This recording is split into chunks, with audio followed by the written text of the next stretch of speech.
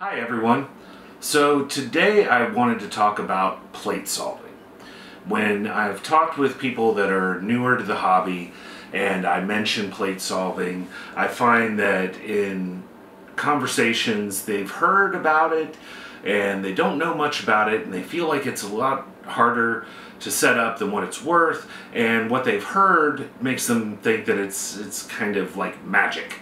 And so I wanted to kind of go through that today and really let you know what it is, what it does, how to get going with it.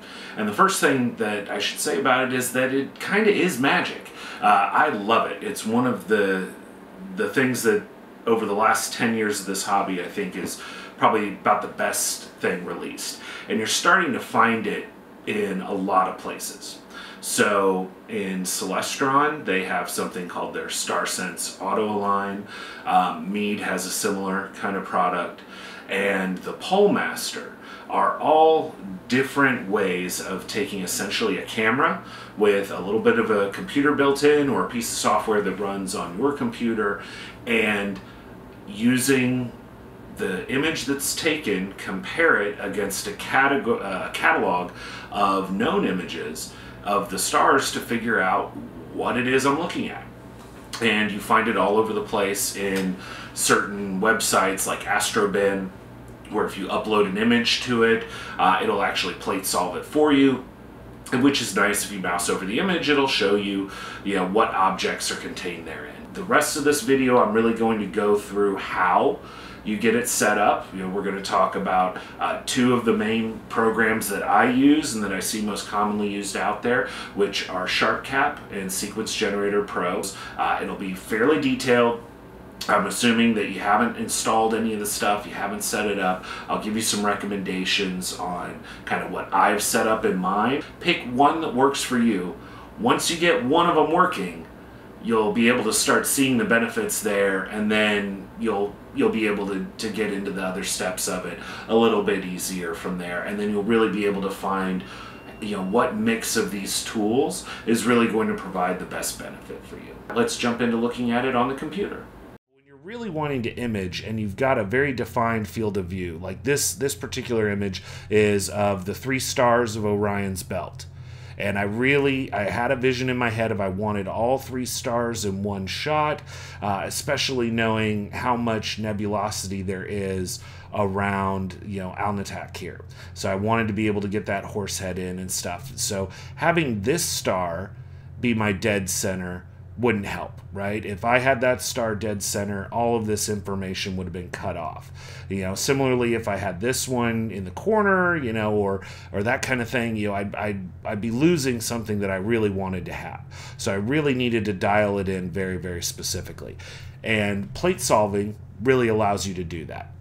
And so what I wanted to walk you through here today, now that I've kind of talked about kind of the idea of what it is how you set it up for the 2 most common programs that I use and that I see around quite a bit.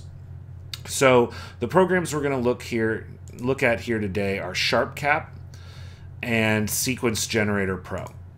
These are the 2 that I use most often and that I see used quite often out there.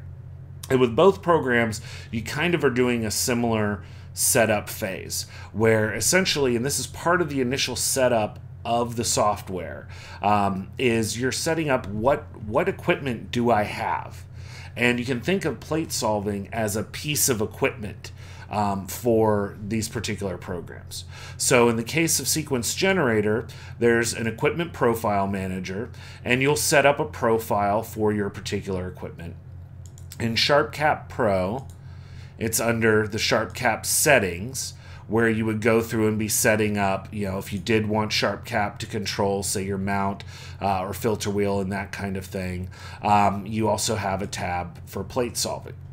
And to show you in Sharpcap Pro, or in Sequence Generator Pro real quick, if using this as a dummy template, you'll see there's a tab for plate solving here too.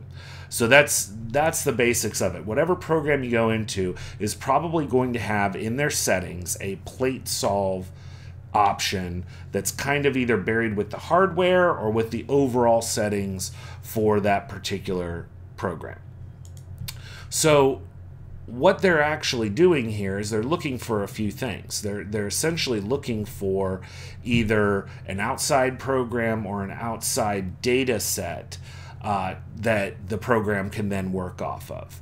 And what that data set really is a bunch of files that will tell the computer for a particular field of view in a picture, you know, what are the different possible star combinations that are out there. And so when you have an image loaded in the system and you want to plate solve it, it will kind of do an analysis to detect stars in your image and where they are. And then it will try to match that as close as it can against a library of different star position coordinations. Now, if that sounds complicated, it is, right? You know, but a lot's been done to make it pretty simple on the user end once everything is set up. So you need to get those libraries. In this case, you can see that it's saying here path to the solve field tool from, you know, it's saying Astro Tortilla here. That's kind of a little bit generic on this. I don't actually use that program, but underneath it says ANSVR.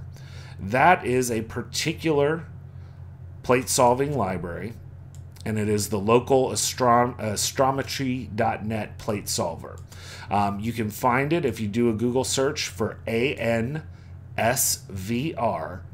This is what will come up for you, and they've got the instructions on how to download it and set it up here. And I'm actually going to go through it, but I'll probably buzz through it here pretty quickly.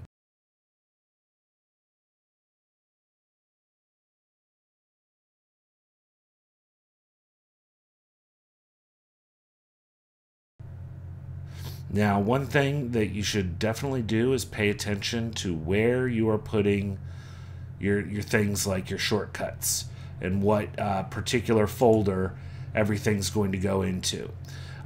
So you can see here, it's the instructions will kind of guide you through that, you know, on if you want to put it in a different start menu folder. But it's things like this where it says port number. But I would leave everything in here as default unless you really kind of know what you're doing with things like your ports, because this is going to set up a little server on your machine that the other programs could talk to. So if you don't have a reason to change it, don't change it. So we'll go through here and just kind of click along with it here. So I'm going to leave the port alone. You can see it's going to put it in those folders. That all looks good, and I'm going to go ahead and hit run.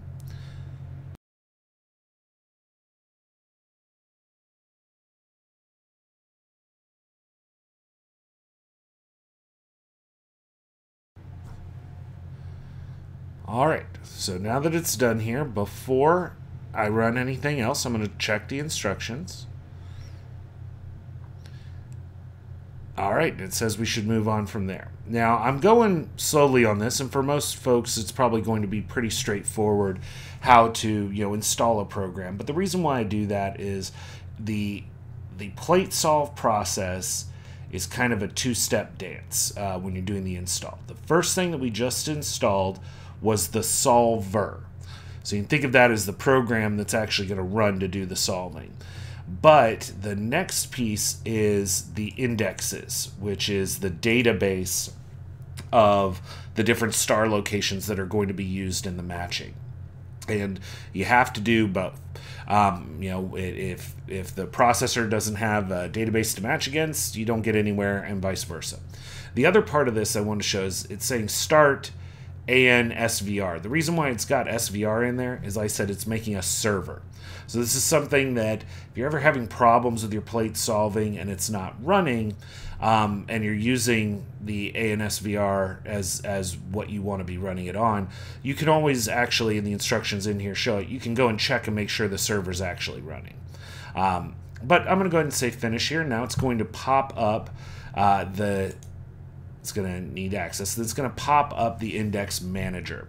So what it's looking to do here, and it explains it fairly well, but the idea is, as I mentioned before, it's going to compare the field of view of your picture against its database. Alright, one trick to finding your field of view is to use a field of view calculator. So I'm going to go ahead and just punch in field of view calculator. I tend to do field of view calculator telescope to make sure that I'm looking for one. And then you'll find a lot of different calculators out there. I like this one from Astronomy Tools because it has a lot of basic kind of guides in there for you. But I'll say I'm looking at imaging, and it'll ask you to pick just kind of a particular object just to get an idea of how it would fit in your field of view, which is kind of nice. But so I just put in the Crab Nebula there, and then you pick your scope. In my case, I'm using my Takahashi 106, and I have a ZWO ASI 1600. But as you can see, there's a large, kind of database of ones there. And if you don't see them in the database, you can always punch in the information for your specific equipment and then say add it to the database from there. If you have any reducers or Barlows, you can add those in here. Those always affect your field of view, as does your binning and that kind of thing. So once you have that, it'll show you the field of view information right underneath it here. And so really for me, this is what I'm most concerned with. So in my case, I have a, let's say a 0.67 reducer. Okay, well, if I'm going to do that focal reducer, then I'm looking at about 3 degrees on a side there. And then if I also had an extender, which would be similar to a Barlow, so let's say that I had a 1.6 extender, then I'm looking at my narrowest on this one being about 0.9 degrees. So I think I said that was 3 and 0.9.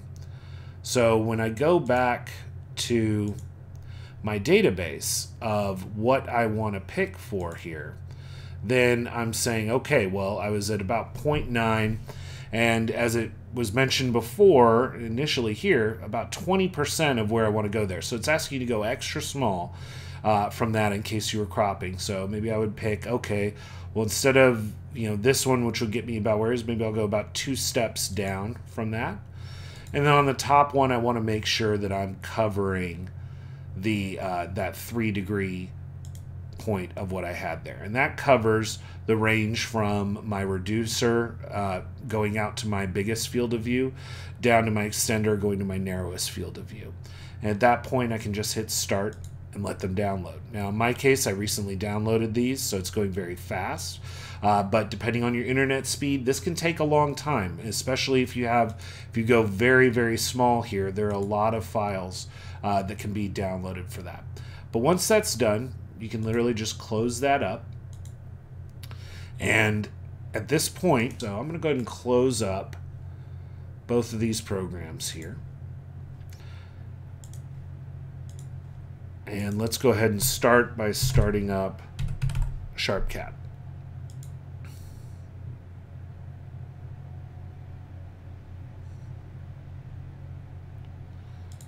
All right.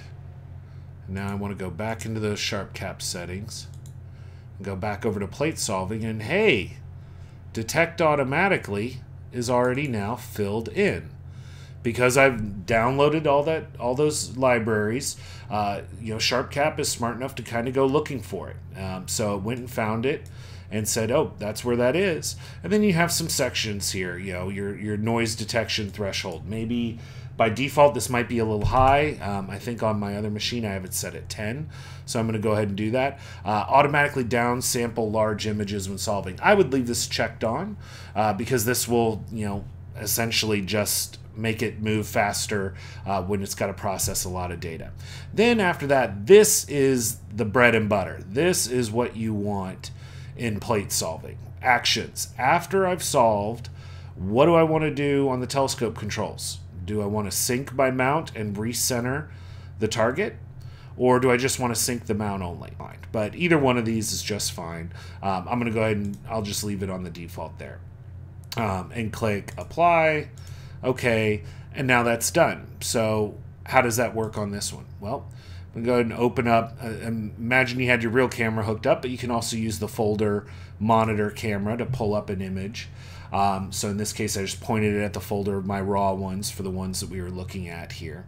And so this is what I want to be looking at. And I could pull any image into the program here from, from my hard drive to then do it on. And then what I'm going to do is I'm going to go to Tools and Plate Solve. Now you see here it says capturing a frame to plate solve.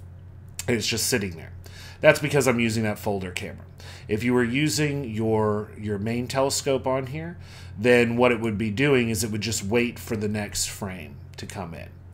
So in my case, I have to actually give it another frame. I have to step forward one. So I'm going to go ahead and do that.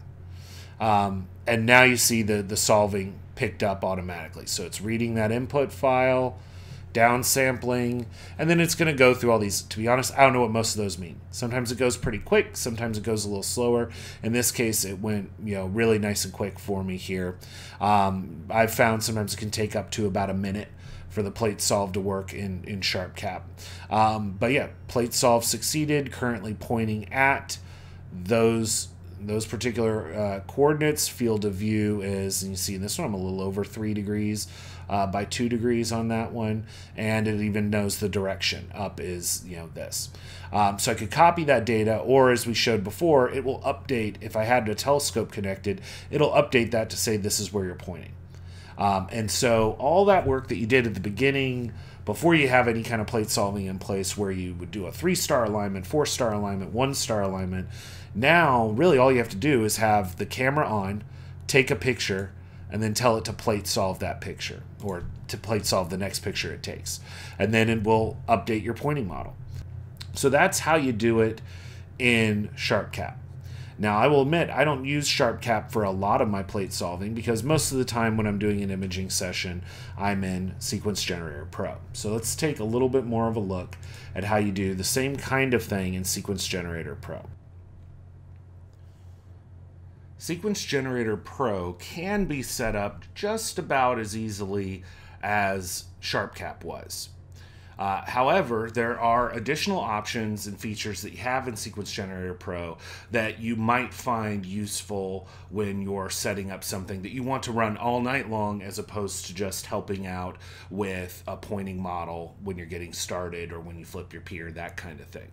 So I'm going to go through both of those here.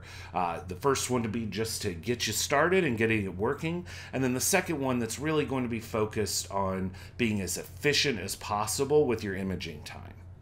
So to begin with, when you're looking at plate solving for Sequence Generator Pro, that is going to be under the Equipment Profile Manager. You can think of this as a piece of equipment almost to do your plate solving. So after that, you'll have a profile for your equipment, and this is all part of the normal setup of Sequence Generator Pro. And whenever you have that profile, you'll have a plate solve option in there.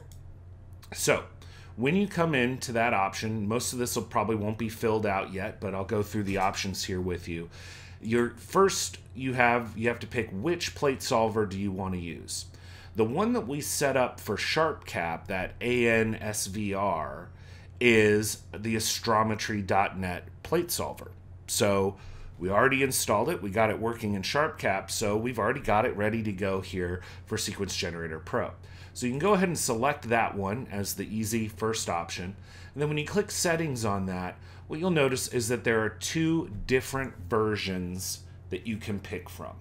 The first one is the astrometry.net remote option, and the second one is the ANSVR local astrometry.net. And really what it comes down to is the remote version is the website, astrometry.net, and it can do very robust, all sky plate solving, doesn't have to know anything about the image. You just send it to it and it will work. That is a really great option, but there's 2 drawbacks on it. The first is it can be a little bit slower than anything that's running on your main machine because it has to upload potentially a pretty large image over the internet and then process it on their servers there before sending you the information back. The second one is kind of buried in the first one. It's got to upload something over the internet, so it requires an internet connection.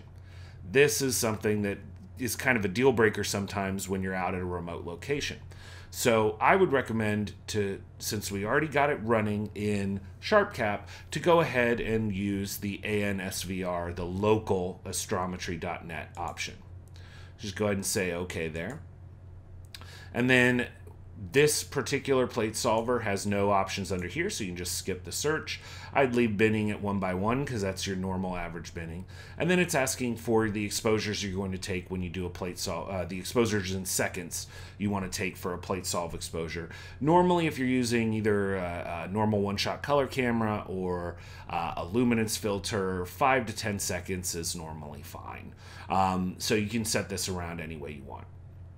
These attempt to options, I'm not going to go over right now because I consider that to be more on the advanced side. You can leave those at the defaults. These aren't the defaults, but I'll come back and explain those when I talk about kind of that next level of it. So for right now, I'd be concerned with the top level here. And then underneath here, you can tell it if you want it to use a specific filter. I normally pick luminance because it's just gets more data, right, than any of my other filters. So for the use blind solve failover option, we do want to have this turned on. And I'll tell you why here in a little bit when we get there. Now, when you're using astrometry.net, the blind solve failover, because it also uses astrometry.net, is the same. So you don't really need to, you're not going to change anything in here because it's the same settings that you set up top. So it's going to use the local astrometry.net one for both of these. And then once you're done there, you can either click save or click OK, and it'll remind you to click save. So go ahead and save that up. And then we want to have a couple of images loaded in so we can start testing out our plate solving. So to start with here, I'm going to upload that same kind of finished Orion image.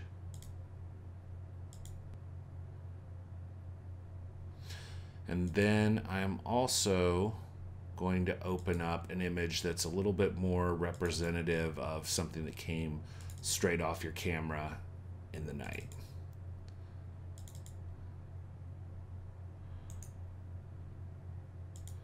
This is one of the Sombrero Galaxy, just one of the raw images from that night. So let's start with the Orion one, because this one is probably very similar to an image you would just pull off of the internet somewhere, Astrobin, Flickr, anywhere. And you want to go ahead and solve it so that you know where this is. This would be if you're going to help set up one of your targets, right? So maybe you're going to plan your session and you want to have your target there. So go ahead and right click on this and choose plate solve. Now when you do that, it's going to ask you for information about that image, and you may not have it, right? If this is something you just pulled off the internet, you're not going to have all this. So in that case, you're not going to do a normal solve. That's when you're going to do the blind solve, and that's what the blind solve stands for, is I don't know where I am, let me compare this against everything we've got. So it takes a little bit longer, but it will work for those images that you don't have any information on. So let's go ahead and click blind solve here. So you can see down below, it says plate solving. Uploading the file for solve. Now, the uploading here is all happening on the local computer because we're doing that local version. It does not require an internet connection. And then it's going to go through and start counting the time. This will probably take about a minute, so we'll let it run through.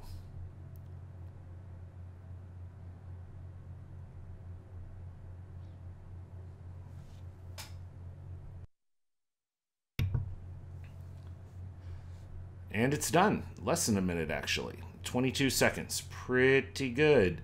So this is on the local machine. Nothing required internet connection. It came up with the RA and DEC for it, even the angle of rotation and the image scale. You always like to see the confidence of 100 on the astrometry.net one. And then you have a nice checkbox underneath. Use these results as the reference image for one of your targets. In my case, I only have one target right now, but let's say I did take a picture off the internet and I want the exact same framing. I want that object to be exactly in the same spot in my image. That's when you'd pick this checkbox and then click OK. And then when you go to look at your sequence now and you pull up the settings for that target, you'll see the RA and DEC have been put in there. Now there's an option to make that a little bit easier if you already have a particular image in mind. You can do the populate link from a URL, and it'll grab that from some of the common sites that already have that information in there. But this is really to show you if you just have a picture and you have no idea where it came from. Now, one caveat to keep in mind on the blind failover. This is only going to be if you're using the local server, the local version of that astrometry.net. If you remember at the beginning of that, we downloaded different field of view files for that. So if the picture you're downloading is much larger or much smaller than the field of view that you typically work with, that local version is going to fail. And that's where the remote version of the ANSVR service, the astrometry.net service, can be really helpful, because then it doesn't matter what field of view you have. So if you did want to switch to that one, that's what we're going to look at as part of the additional Platesolve options here. So as I mentioned before, when you have the astrometry.net up here, you end up with it down there because that's the only blind solve failovers that Sequence Generator Pro uses. So let's go ahead and set that up. So let's say I want to do the remote one instead, so that I know, because most of the time I'm shooting from the backyard, I have a good internet connection. I know that it'll always work. That blind solve failover is always going to work for me if I'm using the remote one. Well, in that case, that can take a little bit longer, as I said. So the one we just did took 22 seconds. It might take about 60 seconds or 70 seconds for the remote one to work. And, when you're taking pictures all the time, maybe cutting that 60 seconds out of your imaging time isn't something you want to do. So what I do as well is I work with one of the other plate solvers as the default option, because some of these run a little bit more quickly than the astrometry.net. So I use Platesolve 2. And the reason why for that is it tends to be very focused on that information that your camera will get on the RA and deck from the telescope when you're taking images live. So it's very good for night of, I just took an image, let me plate solve it kind of work. Versus the astrometry.net is really good for, I have a photo, I don't have the information with it, where was it pointing at? So I like to use both of these together. So what that will let me do is when it's doing these actions to move the telescope to the spot I want it to, it uses the very fast one when it can, and whenever it fails and it can't, it uses that backup blind solve failover to make sure that it can keep going. So if we want to do that one, then we need to talk about Platesolve 2 and how we get that one working. So let's go ahead and save up what we've got here for now. And really, the best way to get Platesolve 2 installed is to go to the help file. So if you go to the Sequence Generator Pro help file and just type in Plate Solver, the very first thing that comes up is Plate Solvers.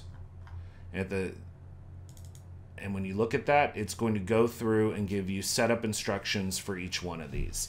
That local astrometry.net one, those are the same instructions that we went through earlier. But in this case, we're going for Platesolve 2. Now, Platesolve 2 works pretty similarly to that ASNVR, the astrometry.net one, except for one difference. You don't have to install an actual application, because the application of Platesolve for Platesolve 2 is built into Sequence Generator Pro. So really all you need to do is get these two catalogs. So you need to be able to go and get them. And in order to get them, you can go straight to the PlaneWave website. And this is where I got a little lost early on, is, okay, what am I looking for? And it tells you the instructions, but you kind of have to scroll around to find it. What you're looking for is where it says Platesolve 2. And then you do not need the application, so you just ignore this first link. And then you download these two links here.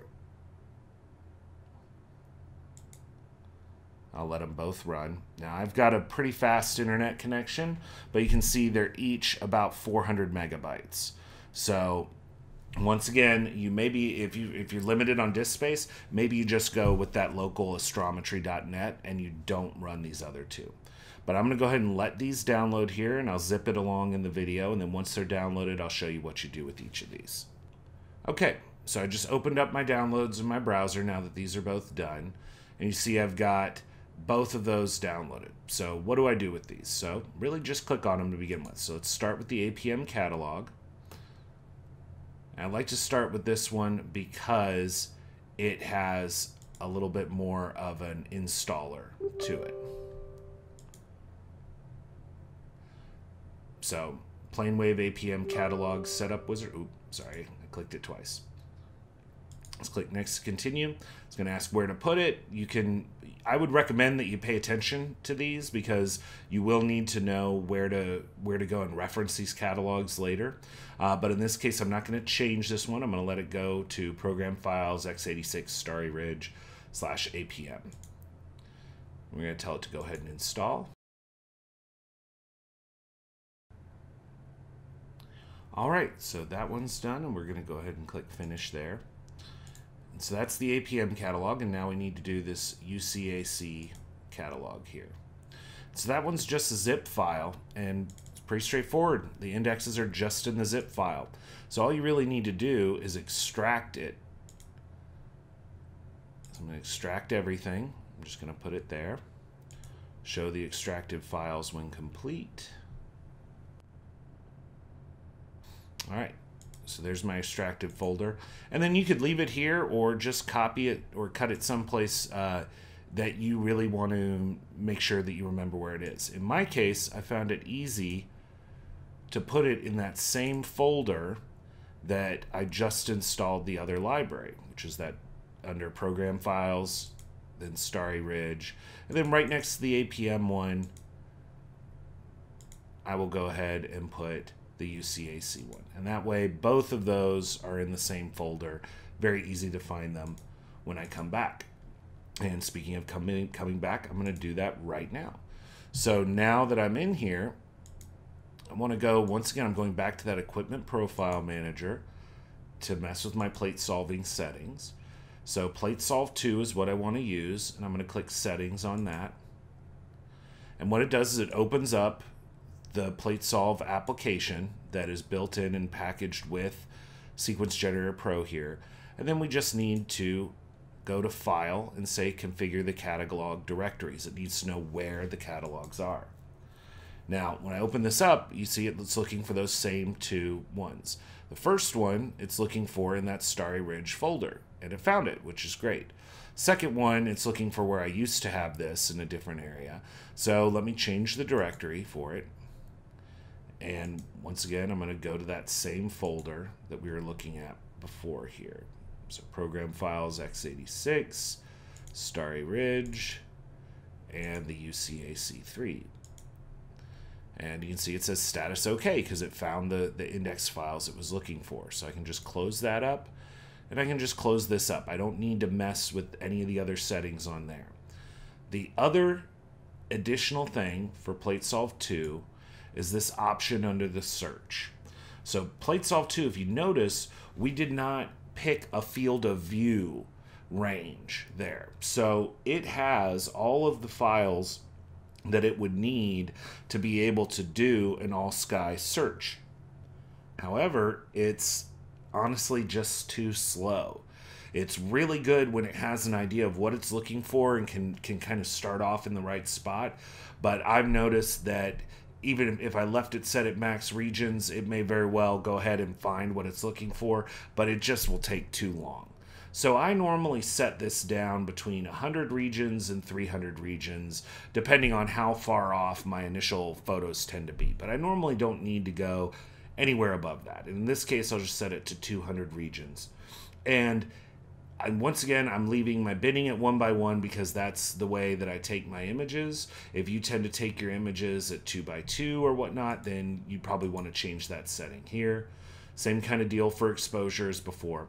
And then it's these options here when we start getting into it's not so much because of Platesolve 2, but now that we're here and we're talking about it in the context of wanting to be as quick as possible for our imaging time, this is where I'll talk about these. So the centering action, when you are doing a plate solve, the first thing that you're really trying to do is just saying, this picture I have here, what part of the sky was it from? To a very good degree. Then what you do with that information after that is center the telescope. It puts that information of, here's the photo you just took, here's where I know it is. It feeds that into the telescope saying, this is what you're pointing at. And then it'll say, okay, I need to center the telescope on this image, or on a target image if you're trying to move, that kind of thing. And it will move the telescope to that new place, take another image, and plate solve that image. Well, it may still be off a little bit. This comes into play a lot when you use one of these images from somewhere else as your target, and you haven't yet slewed to that target. So the centering will say, okay, I know where this image was taken from. Let me try to move over to it, and then go ahead and take another image and realize, oh, I'm a little bit off. Move again, take another image, etc. So that's what these times are. It will do that move, take another image, and try again up to 12 times is what I've set. The reason why I've set that is because of the last two boxes. You know, depending on how aggressive you are here, that's what requires more times, is it may take longer to narrow in. You may get by with less if you're less aggressive here.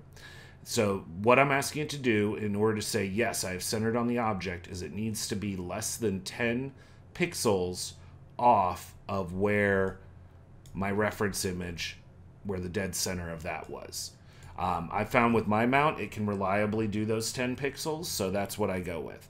If your mount is always, even when it's doing its best, tends to be about 20 or 30 pixels off, that's not bad, and you may want to go ahead and just leave it at that. And then the last one is the rotator error. So rotator error is, literally the rotation of the camera against the photo. So for example, if this star was rotated up to here and that one was rotated down to there, how far off from this picture am I going to allow it to be? Now, I do not have an automatic rotator, so I use what Sequence Generator Pro calls the manual rotator, which is my hand, and I unscrew the thing and turn the camera and screw it back down. So each time it takes that plate solve, it'll say you are off by, say, 10 degrees or 80 degrees counterclockwise. That's how much you need to turn the camera. And it'll give you a little arrow showing that. So you unscrew it, you turn it approximately what you feel like is that much, screw it down, it takes another image, tells you, oh, you went too far, you need to go 2 degrees back this way. And so that's what really is leading me up to needing 12 times as my maximum to recenter, is that I will get there, and I'll get there pretty well, but it'll take probably, I've noticed an average of 5 to 6 times, but I put it to 12 just in case I have a bad night, that kind of thing. So this is realistic. You can do 1.5 degree plus or minus on your rotator and 10 pixels. That's something that you can do with a moderately decent mount. And then once again, the same settings that we had before. Luminance filter here, and as I mentioned before, the blind solve failover is now the remote for me, astrometry.net. I might change this if I was going to a place without an internet connection. I might change it to the local one, just to have a backup if my main plate solver kind of had a fit. So once again, we'll go ahead and save this here. And so this first image we looked at was all about, I don't know anything about it. The second image, because it came out of my camera through Sequence Generator Pro, Sequence Generator Pro grabbed the statistics, or not statistics, the data from my camera and from my telescope mount and put that into the FITS header of this. So when I go to plate solve this image, you'll see that RA, deck, angle, and scale have already been filled in. So I no longer have to use that blind solve anymore. I can just use the normal solve.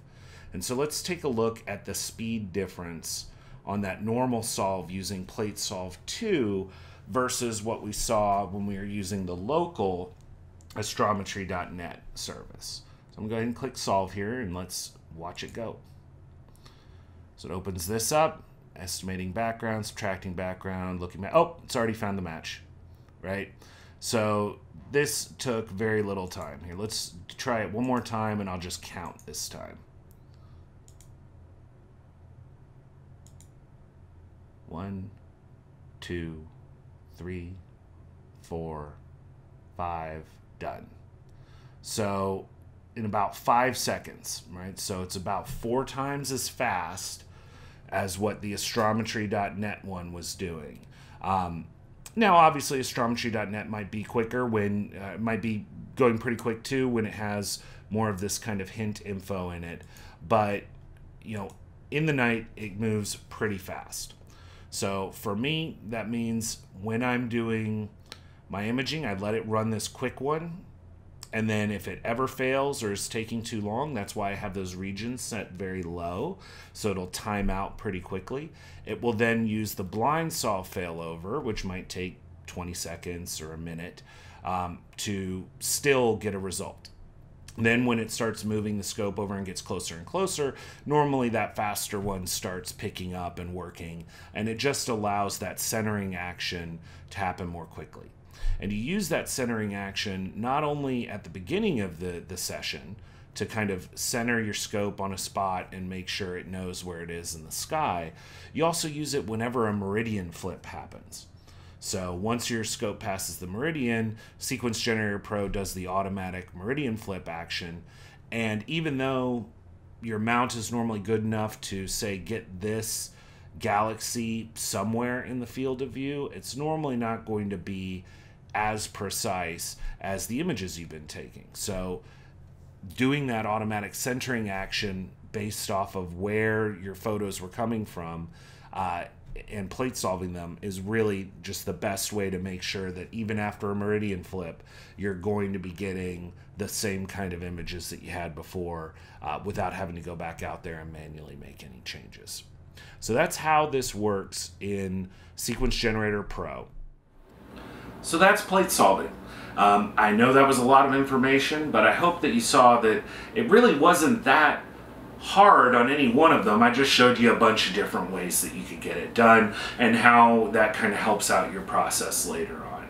So I encourage any of you that have thought about doing plate solving to just bite the bullet, and since you have a laptop already controlling your telescope for guiding and for imaging, add on that one extra piece. It's really going to pay itself back for you in terms of ease of use and really opening up the sky. When you can take any image, like I showed you, you can run it through there to get the exact coordinates that it came from, point your telescope to it, and you're off to the races. You know, at that point, maybe you're zoomed in further than you want to be or not enough, but at least you know you're exactly where you want to be.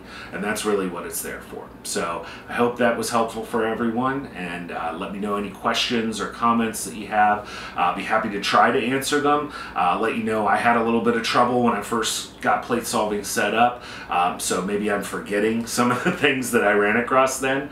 I'll answer what I can, but I do encourage you guys to go and review the help files for your particular piece of software, because I find most of them do a good job, and what tends to happen is you just skipped a step somewhere. But once you kind of have that in there, dial it in, load an image in there, do a test on it, and if you can get that working, you're probably going to be able to go forward with it in the dark skies. So, till then, I wish everybody clear skies.